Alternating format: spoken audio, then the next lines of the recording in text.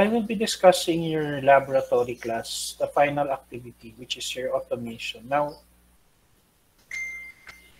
automation would be a very integral part in your internship and even in the practice. Now, if you recall, class, I've taught you the manual CBC methods for the RBC count, the WBC count, the hemoglobin, and the hematocrit, and even the platelet count. Now, these are all very tedious processes, class. Matrabaho to kasi you have to prepare the reagents, you have to make the smears and all. Now, one of the advantages in our practice is that we have automation. Now, automation class would involve the use of automated machines. Now, these machines would have different principles.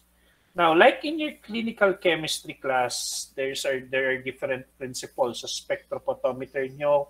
There are Beer's law, may mga ganon, may mga photometer, densitometer, and so on. Now, in your hematology class, there are also different principles. I'll discuss that later. Now, the necessity for automation would be the use for cell counts. So when I say cell counts, this would refer to your RBC count, your WBC count, and your platelet count. It can also be used in the diagnosis of your hemoglobinopathies, like your hemoglobin S, your hemoglobin C. Di ba nga, in your CyanMet hemoglobin method, you could measure the different hemoglobin types. Then there is also immunophenotyping, diagnosis of leukemia and lymphomas, and coagulation abnormalities. So itong coagulation abnormalities na class, this will be taught in your hematology 2. We have here your prothrombin time, which is one of the common, and your so-called activated partial thromboplastin type. So these are one of the coagulation tests na pwede nyo gamitin for coagulation abnormalities. The PT and the APTT. Yan yung pinaka-common class. And that would be used in your discuss in your hemat. Now, this is the person who started it all. This man is known as your Wallace H. Coulter. Now, he invented the first automated analyzer for counting and sizing cells based on the famous Coulter principle. So, tandaan niyo siya, class, si Wallace Coulter. I'll discuss the Coulter principle later. Now, here are the advantages of your automation. Now, you have speed and efficient handling. So, let's say you're gonna process 100 specimens. Toxic yung laboratory nyo, class. Very toxic. You have plenty of patients. Now, it's very important to have speed and efficient handling. Yan ang advantage ng automation. Then, it also provides accuracy and precision.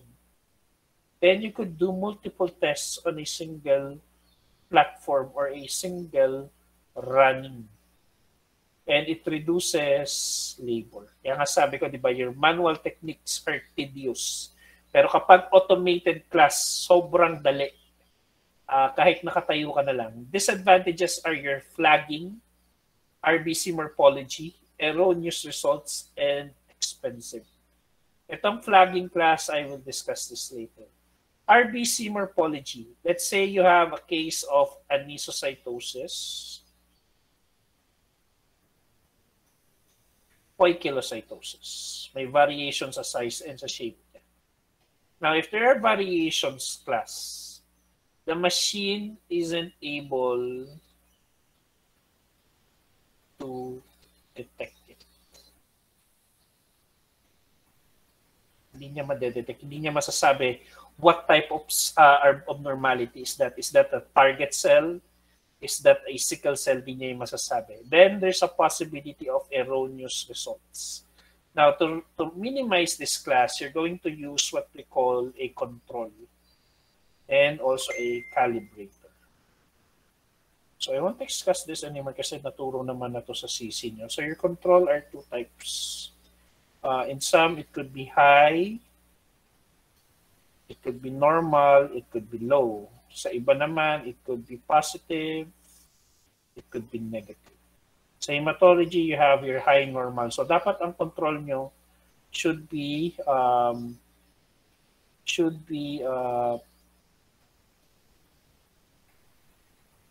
have the same result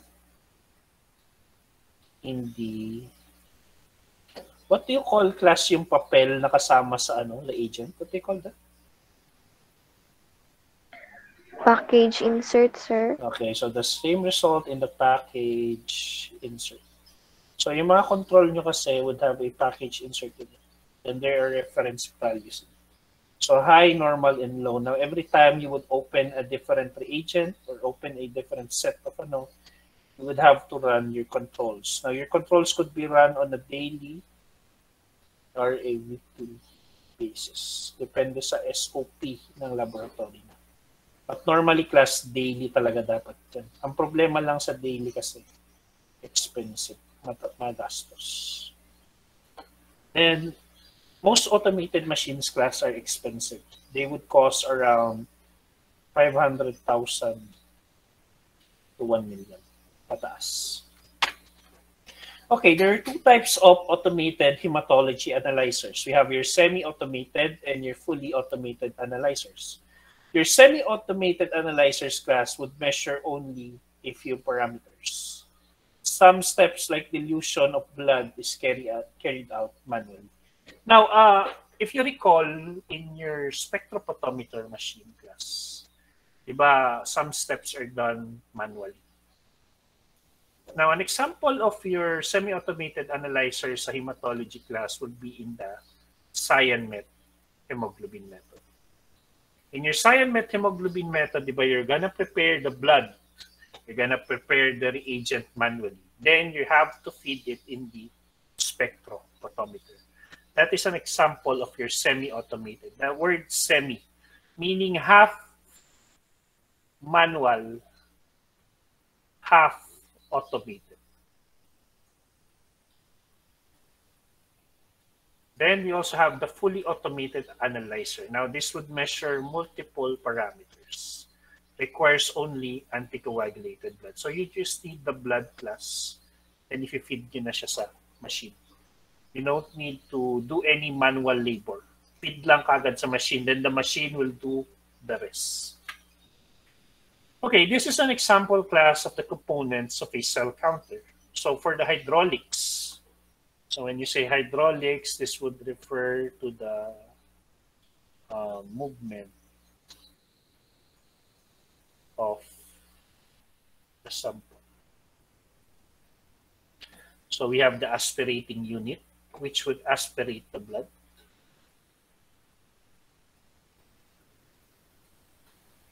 Dispensers, diluters, so ito yung mga diluents nyo. So if you notice, it is the same principle as your manual. The only difference class is that it is given on an automated basis. Then we have your mixing chambers, your aperture bath, and your hemoglobinometer. Then pneumatics would involve the vacuum and pressure operating valves. And electricals would involve analyzers and computing circuitry. So it would compute what is the WBC count, what is the RBC count, what is the platelet count, and so on. Now, earlier I talked about the different principles. So these are the 5 principles class in an automated blood analyzer.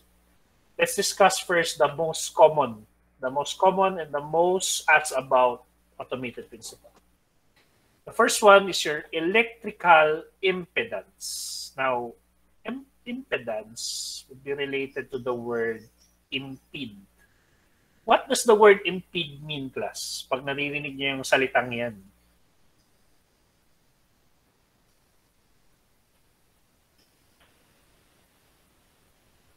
What is impede? Stop, sir. Okay, stop or block. So you would be stopping or block. Okay. Now, the principal class of your coulter, this is the principle of your coulter. The detection and measurement of change in electrical impedance produced by blood as it passes through an electrical field. Now, your blood cells class are poor conductors, di ba? They are negatively charged of electricity and are suspended in an electrically conducive diluent. Two chambers filled with conducive buffered electrolytic. Okay, simplify this. Malilito lang kayo dyan. This is where you would place the blood. Now, this is one of the chambers. Now, itong chamber na to, class, would have a passageway. Now, itong passageway na to, as the cell would move, they would be counted one by one. Kaya nga, impede or stop. Magbablock sila dito, mag-stop sila dito, and they would pass through one by one. As they pass through, class,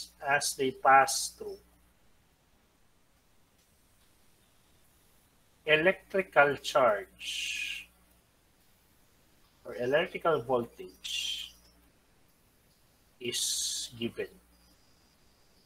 Now, dahil dyan sa voltage na yan, class, the cell size is determined. Again, here you have a chamber. The chamber would pass through a tube wherein the cell would pass through one by one, and an electrical voltage would be introduced to them.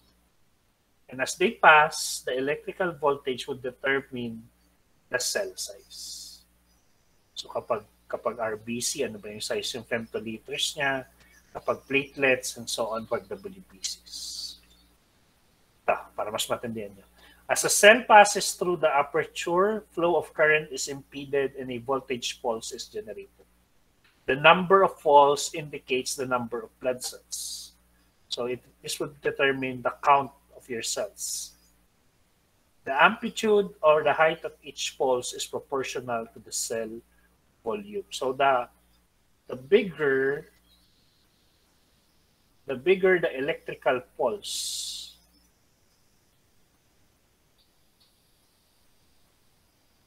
the bigger the cell. Again, the number of pulses would indicate the number of blood cells.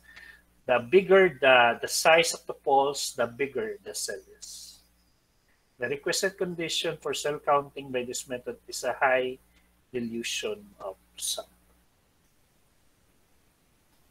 So it would measure, class, your RBC count, your WBC, and platelets. So for the RBC, electrical impedance or your coulter would count the RBC, the MCV, size distribution histogram, RDW, hematocrit, MCH, and MCHC.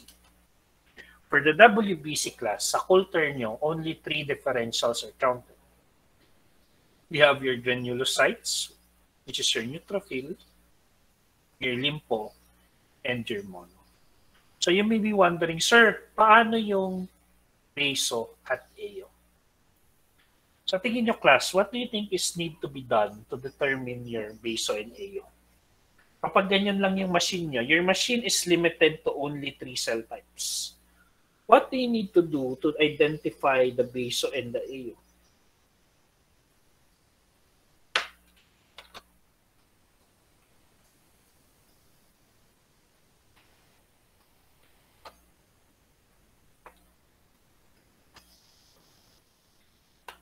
Anong stain? Stain mo yung machine, Sir Carlo? What do you mean by stain? Sige, malapit ka na.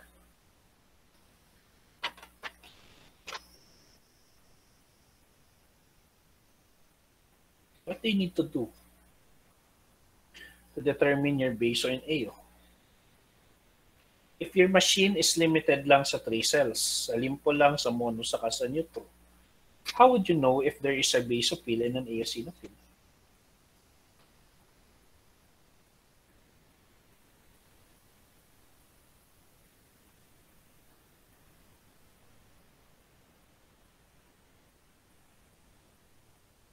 Ano, class? Any ideas?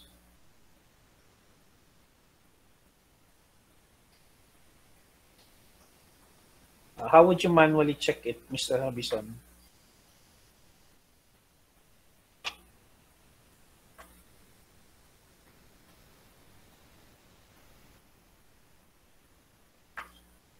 Bubuksan mo ba yung makina at sisilipin mo yung WBC? How would you manually check it?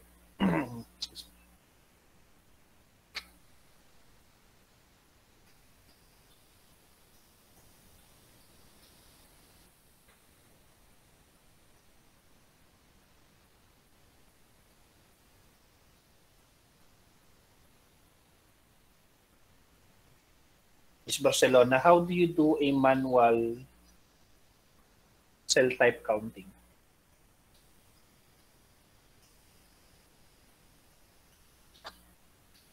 Oops. Ano ka nagma-manual cell type counting?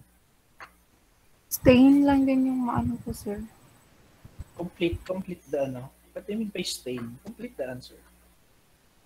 I-stain po yung cells, yung specimen, sir.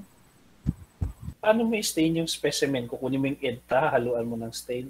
Ano mo, you complete the answer. Mag-prepare po muna ng smear, then Okay, i-stain. What's the stain use? Right stain? Or Okay, brown stain? right stain. Then you're going to perform differential counts. Tama naman yung sagot ni Mr. Colong. Kulang lang. Tama rin naman yung sagot niya. So differential count class, magmamanual kayo. Now, sa amin, in our laboratory, we only have this type of machine. Naka-culture kami. And we would only count limpo, mono, and neutro. Now, in cases class, ang lumabas sa limpo nyo is, let's say, ang neutro nyo, 80. Ang limpo nyo, 5. Ang mono nyo, 15. Now, yung mono nyo class, sobrang taas, 15. Di ba ang normal values lang yan? Minsan wala, minsan isa lang, dalawa lang. If there's 15 class, you need to do what we call manual checking. And in manual checking, you have to make a blood smear. So you're going to recheck the differential group. Malay niyo yung mono 15 na yan is a combination of AO and even basophils. So you have to recheck. Then it would also be used in counting platelet count, platelet histograms, MPV, and PDW.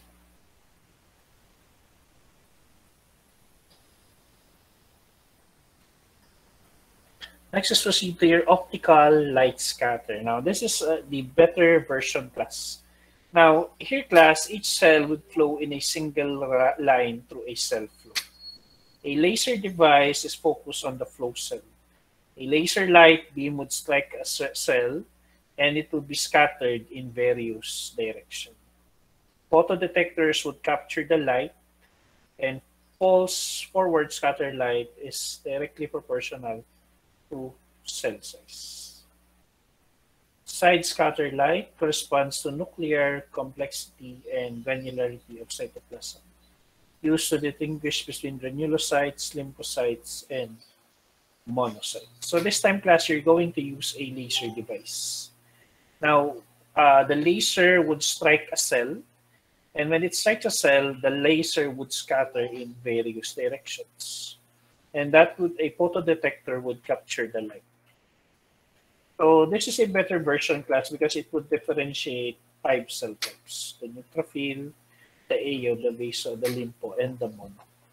And can also be used for the mean cell volume. So kapag electrical impedance or your Coulter technique or principle, 3-part lang ang kaya niya. But in optical light scanner, it can go 5-part differential. Then let's go to another one. We have your flow cytometry. Now it would measure multiple cellular and fluorescent properties of cells when they flow as a single suspension through a laser beam. So it would be able to identify the cell size, the internal complexity or granularity, and the relative fluorescence intensity. So this is the components of your flow cytometry. You have the fluidics or the flow system. Normally, class, you don't need to know this naman in the practice, but what's important is to know the principle. Now, Nagiging important lang to in our profession in cases of what we call troubleshooting. Now, let's say nasira yung makina, nag-bug down. You could troubleshoot it yourself, but normally, merong mga technicians class that would do this. Hindi dapat tayo gumagawa nun. But just to have an idea. So here are the components of your flow cytometry. You have the fluidics or the flow system. So your sample is injected into a stream of sheet fluid within the flow chamber. They are forced into the center of the stream, forming a single file by the principle of hydrodynamic focusing. Only one cell or particle can pass through the laser beam at a given moment. The sample pressure is always greater than the sheet pressure, ensuring a high flow rate, thus allowing more cells to enter the stream at a given moment. High flow rate used for immunotyping analysis of cells. Low flow rate would be used for DNA analysis. Then there's also the optics, which would follow cell delivery. A light source like the argon ion laser is required to excite the cell. When light from a laser beam intersects a cell at the interrogation point, two events occur: light scattering and fluorescence. Light scattered in the forward direction is detected in a forward scatter channel, and that scattered at 90 degrees to axis of the laser path is detected by side scatter granule to granularity of the cell. The cells tagged with fluorescence emit a momentary pulse of fluorescence. A system of optical mirrors and filters then direct the specific wavelength of the light to the designated photodetectors. Basically, class, in your flow cytometry, cell would enter a high pressure sheet. Now, itong sheet na to, this is a passageway. Now, it would be hit by lasers pag dumadaan siya one by one. And once it gets hit by lasers, class, it would fluoresce. And itong fluoresce na to would be recorded by a system of optical mirrors and filters, then directly the specific wavelength of the light to the designated photodetectors. So basically, you're measuring wavelengths here. Again, in your flow cytometry, cell would enter a high-pressure sheet or a passageway wherein lasers would hit them, and that would lead to fluorescence. Pag nag-fluoresce sila, a system of optical mirrors and filters will then direct the specific wavelength of light to the designated photodetectors. Now, let's talk about the photodetectors. The photodetectors, also known as the photodiodes and photomultiplier tubes, convert the optical signals to corresponding electrical signals. The electrical signals will produce is proportional to the amount of light striking a cell.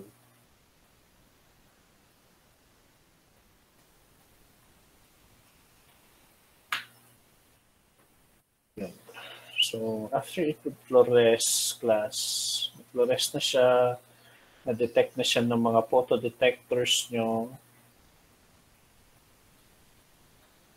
it would be converted into numbers in WBC count, RBC count, and so on. Okay, here are the common applications of your flow cytometry. Now, it could be used for leukemias and lymphomas, so immunophenotyping, evaluation of cell surface, detection of minimal residual disease, and to identify prognostically important subgroups. There's also your paroxysmal nocturnal hemoglobinuria, deficiency of CD55 and 59, hematopoietic stem cell and transplantation, CD34+, fetal-maternal hemorrhage, detection of fetal hemoglobin in maternal blood sample, anemias, used to count reticulocytes, HIV for the enumeration of CD4 lymphocytes, and histopathy cross-matching or yung MHC nyo, yung major histocompatibility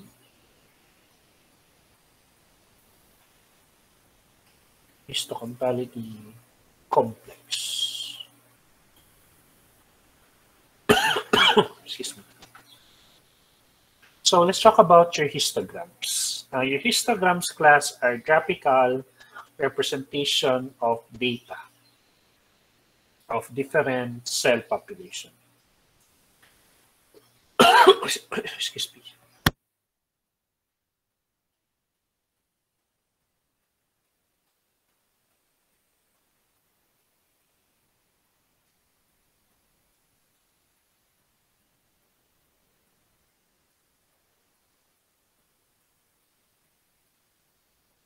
Okay, your histogram class would have what we call the X and Y axis.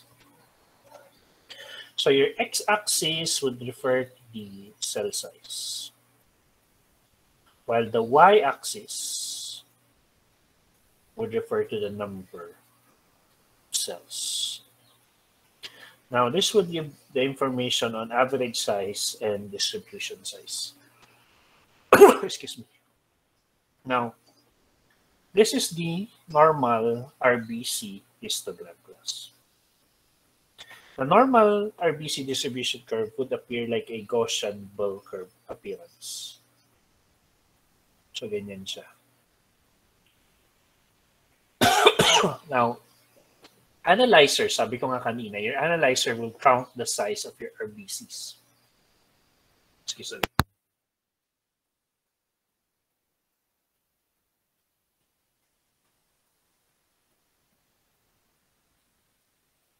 Now, your analyzer will count cells with a range of 36 to 362 femtoliters as RBCs. So kung ang range niya dito class would be 36 to 360, it will be counted as RBC. Now, your MCV is a perpendicular line from the peak of the curve. So your curve here is here to the base. So this would be your MCV. The peak of the curve should fall within the normal MCV range of 80 to 100 femtoliters. So let's say that here we have 10, 20, 30, 40, 50, 60, 70, 80. Now, sabi niya, the peak of the curve, when I say the peak of the curve, yung pinakataas class, it should fall within the range of 80 to 100 femtoliters. If it falls below 80 class, what do you call the RBCs?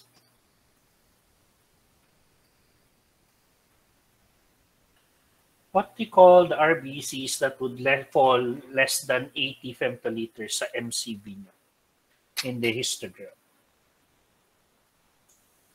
They would be considered what type of RBC? Microcytic, sir. They would be considered microcytic. Good. Now, if they fall greater than 100, they would be considered macrocytic. Sir, paano ba namin malalaman if femtoliters yung nasa baba or nasa taas? Remember, we're talking about cell size. And when we talk about cell size, this would refer to the volume. And remember, whenever we talk about volume, it would refer to the femtoliters. Well, the cell number yung dami ng cells. So they would count the cells one by one class. Akit yung curve nyo. And the Gaussian bell curve, yung middle part niya, yung peak should fall within 80 to 100 to be considered normocytic.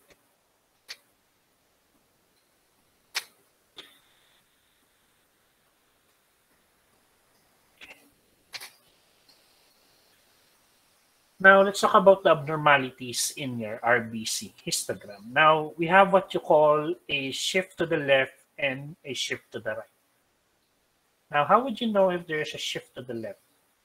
You would know if it's a shift to the left class if your RBC Gaussian bell would fall, would rise on the left side.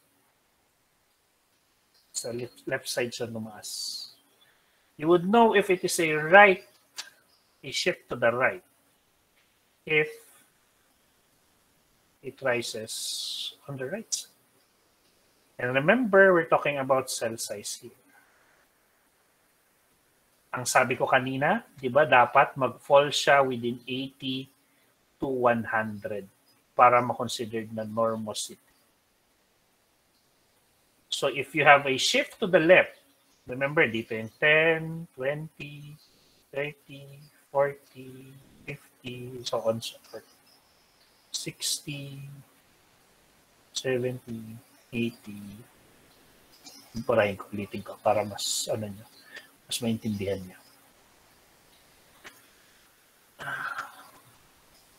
Kapag shift to the left class, it is less than 80. 10, 20, 30, 40, 50, 60, 70, 80, 90, 100, 110.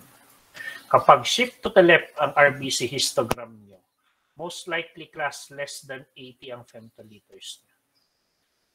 And when that happens, class, you would have microcytosis.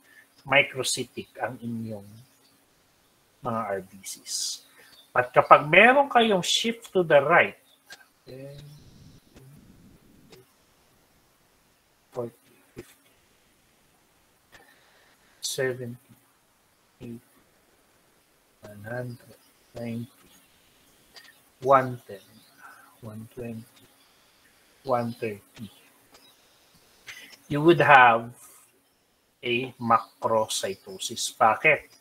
You would have greater than 100 femtoliters. Naintindihan ba, class?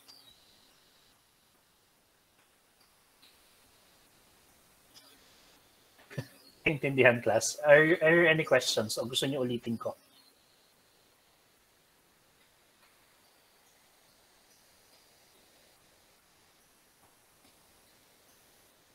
Basta tandaan nyo lang, class, in a histogram, the mean cell, yung peak ng Gaussian bell nyo or yung curve nyo should be at the middle part.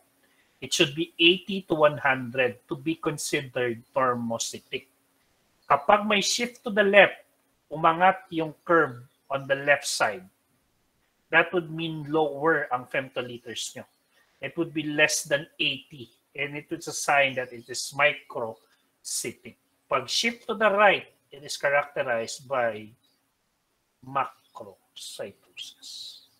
So here's an example, class, of your cold agglutinin RBC histogram. And here's another macrocytic. So if you notice, yung peak niya falls greater than 100. It would consider a macrocytic.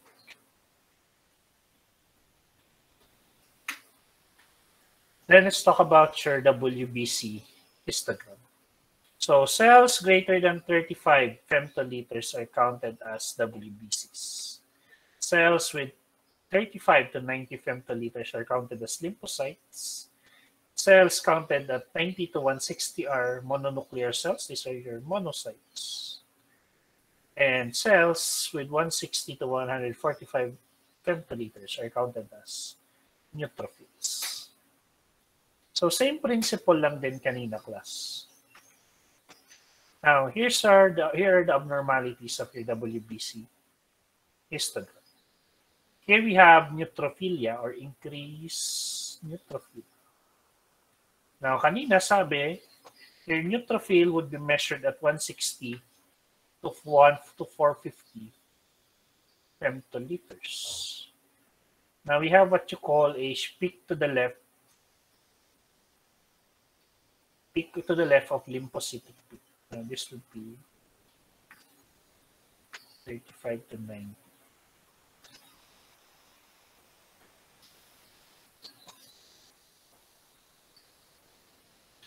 35 to 90 for femtoliters, lympho. 90 to 160 for mono. So let's discuss first itong lymphocytosis niya. If you notice, ang lymphocyte niya would be counted 35 to 90. Now, if you look at the chart class, it would be less than 100. It would fall within the range of lymphocytes. And there would be increased cells. Kaya kayo may lymphocytosis. The curve is within the range of the femtoliter size of lymphocytes. Kaya siya lymphocytosis. Neutrophilia naman would be 160 to 450. So let's take a look. So you are within the range of the size of neutrophils. Kaya kayo may neutrophilia. Then for monocytes naman, it is 90 to 160. So pasok siya class.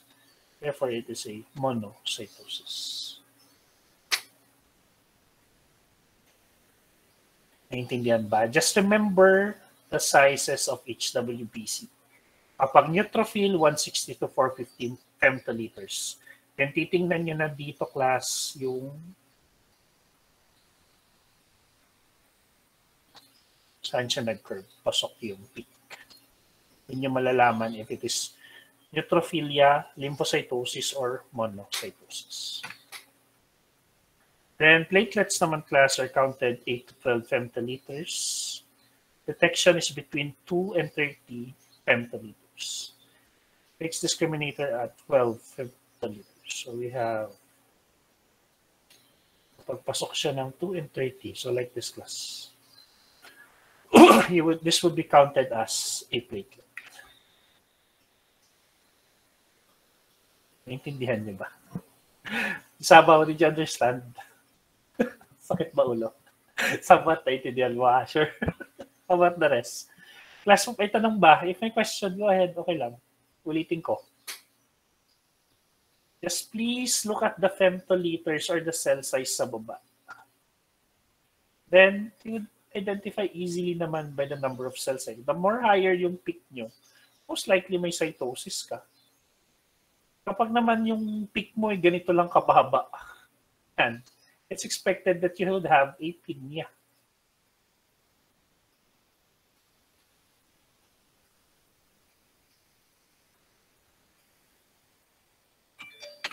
Okay, flagging, last topic. So flags are signals that occur when abnormal result is detected. Now, in automated machines class, let's say makadetect siya ng abnormal result, it would signal a flag.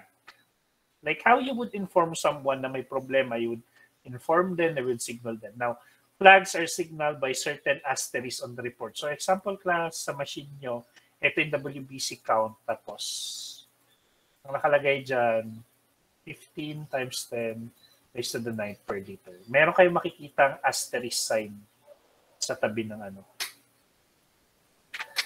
Now, here are your RBC flags. So, seen when shown by RBC count, hematocrit, MCB, MCH, and MCH. It would occur when there is platelet aggregation and RBC fragments. So, and then we also have another RBC flag shown by RBC count, hematocrit, MCB, MCH, and MCH. It would occur if there are cold agglutinates. Then we also have the MP flag, seen in post-blood transfusion, treated by iron deficiency anemia. Then we have your WBC flags naman class. So various causes for this are platelet aggregates, lyse-resistant RBC, erythroblasts, cryoagglutinates, and giant platelets. We have the WU flag. Cause is your hyperleukocytosis. It is generated when there is no deviation of the curve on the UD or if it does not end at the baseline. So normally, ang curve nyo class would fall here at the bottom. Ito yung tinatawag nilang baseline. Now, your WU flag would only happen if it doesn't fall on the baseline. Then you have your platelet flags which occur when the LD to the preset height is by 10%, shown by platelet count, MPV, and PLCR, occurs due to noise. Then we have the PU flag, occurs in hemolytic anemias with fragmented cells and large platelets.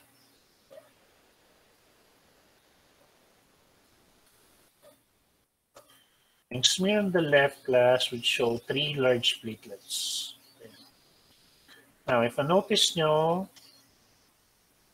ang normal niya would be, dito siya nag-peak class.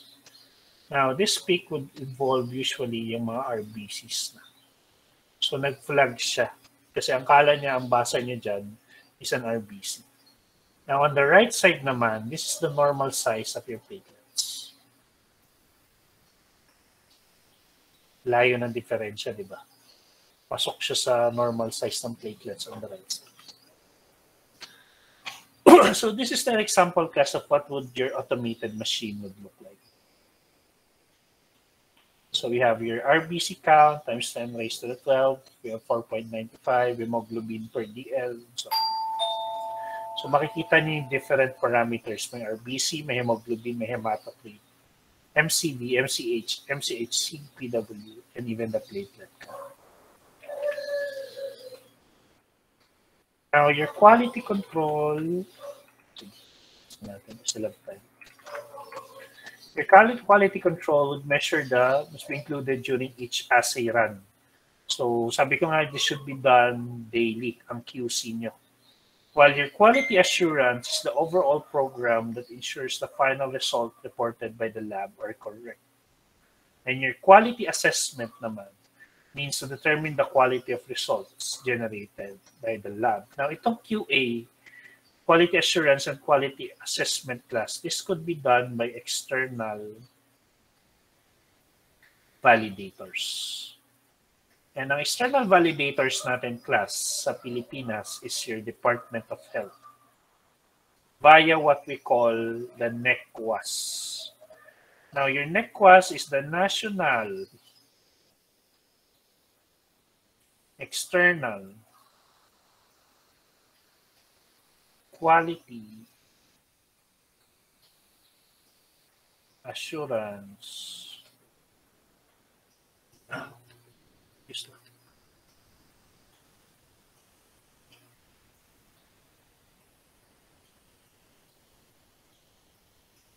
National External Quality Assessment Scheme. Now, itong NECWAS na to class, this is required by the Department of Health to renew your license sa laboratory. Kapag hindi niyan na-apply, you won't be able to renew your license sa lab. Tapusin ko lang to class ha. So your quality control would measure precision on how well the measurement system reproduces the same results over time and under varying operating conditions. It is designed to detect, reduce, and correct deficiencies in a lab's internal analytical process. It should be simple to use with minimal vial-to-vial comparability. It should be stable for long periods of time and available in large enough quantities for a single batch to last at least 1 year.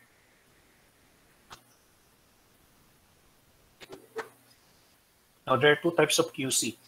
You have your internal and external. Internal would involve the continuous evaluation of reliability of daily work.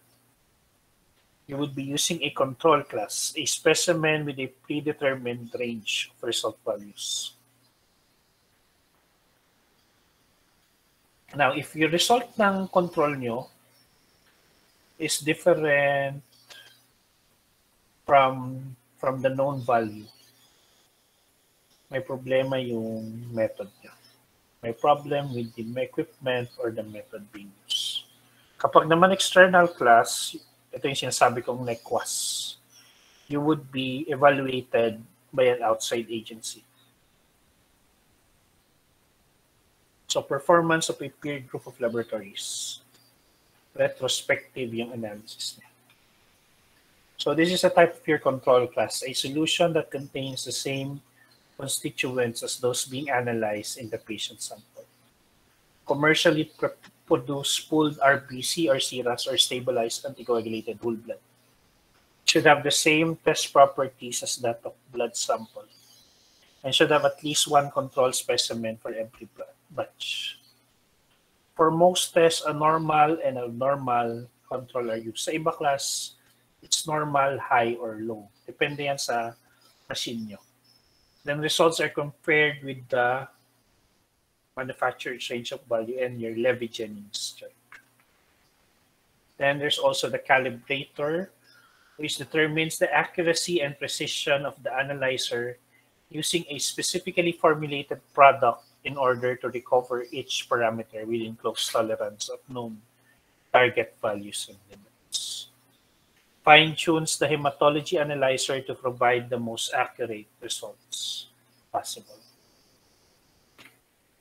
So why is calibration done? To ensure reading from instrument are consistent with other measurements, to determine the accuracy of the instrument's reading, and to establish reliability of the instrument.